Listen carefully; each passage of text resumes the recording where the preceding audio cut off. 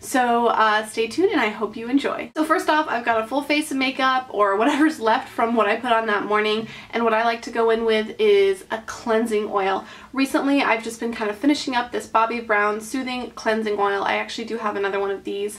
I love this. It's a thin formula for cleansing oils, very similar to the MAC Cleanse Off oil, thinner than the Origins, and then definitely much thinner than like the Josie Maran one. It's definitely one of my favorites. I like the thinner formulas of cleansing oils. I feel like they spread easier. You have to use less product to take off the same amount of makeup, so I definitely recommend this one. After cleansing and really massaging the makeup off of my face, I do take the cleansing oil into my eyes as well. So that's basically my main makeup removal process. I take some lukewarm water, and the mixture of the water and the oil create kind of this like milky texture, and that washes off. And then I go in with a gentle cleanser, and one that I featured in a favorites video before is the Elemis Enzyme Resurfacing Facial Wash. This is a creamy but also exfoliating facial wash that smells wonderful. It's just a really nice experience to use. As with all the Elemis products, it has just a nice scent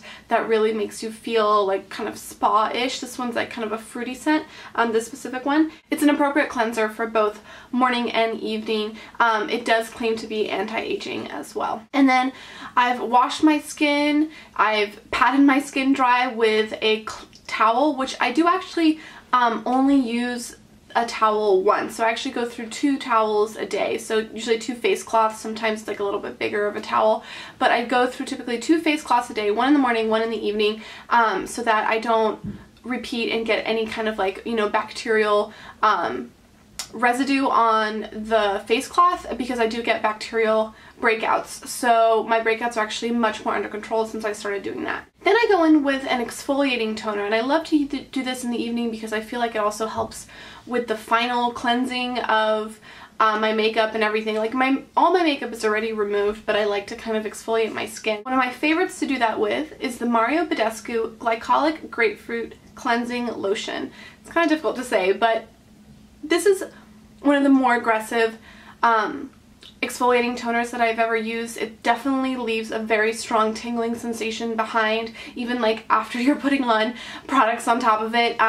It's much more aggressive in comparison to the First Aid Beauty facial radiance pads, and I do enjoy it, I do like it, but it's not, I don't recommend it if it's your first time trying chemical exfoliants. After that, like in my morning skincare routine, I like to spritz the Mario Badescu facial spray with aloe, herbs, and rose water all over. I find that it's hydrating and refreshing, and it feels wonderful on top of the exfoliating tingling toner.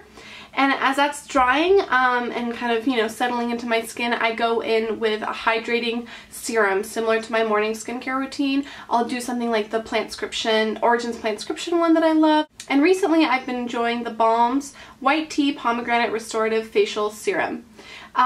This is very like light, kind of creamy texture. It does sink into the skin pretty quickly, and I do like it. You can use it morning and evening, but because it's a little bit thicker, I prefer it in the evening. And then I go in with my moisturizer. It's the same moisturizer as my morning, that just gel-based moisturizer, which is the Origins Ginseng Energy-Boosting Moisturizer. I also love the PCA Clear Skin. There's a more Pacific gel moisturizer that I love, but I just like to go in with those gel, lightweight moisturizers. And then I like to go in with my facial oil. Now, my facial oil of choice as of recent has been the Pi Rosehip Bio-Regenerate. I really feel that the rosehip oil has helped keep my breakouts at bay and help just the overall health of my skin. Rose water and rose products and byproducts are just wonderful for skin, and I've just been really enjoying this product a lot. The unfortunate thing about it is it doesn't smell very good. That's because it is a natural product, but I get over the smell pretty quickly. It's not that offensive, but it's just not necessarily pleasant. I don't look forward to the scent of the product. And then for eye cream, I like to go in with a more hydrating eye cream than I do in the morning, since I don't need to worry about applying makeup after. And I have been enjoying the Kiehl's Creamy Eye Treatment with Avocado. As you can tell, I'm almost out of this. This is a huge container. It's the larger size. This is a very, very rich, creamy eye cream that I really enjoy, but only for the evening because it is so kind of oily in texture, but really a wonderful eye cream. And then last but not least, I can't forget about my lips. And as of recent, I've been loving the Rev de Miel by Nuxe, which is a cult classic for good reason. It's been really warm out recently, and so it's been very, very creamy and not as like gritty and dry as usual. And I love both textures of it. It's really a wonderful product. You can tell that it's really, it just feels nice on the lips. It tastes good because it's just like sugar and honey. It's wonderful. But anyway, that is my evening skincare routine. I do switch out products pretty often. I love to test out new skincare, but these are tried and true products that I've been using recently, and I do recommend. I hope you enjoyed the video, and I'll see you in my next one. Bye!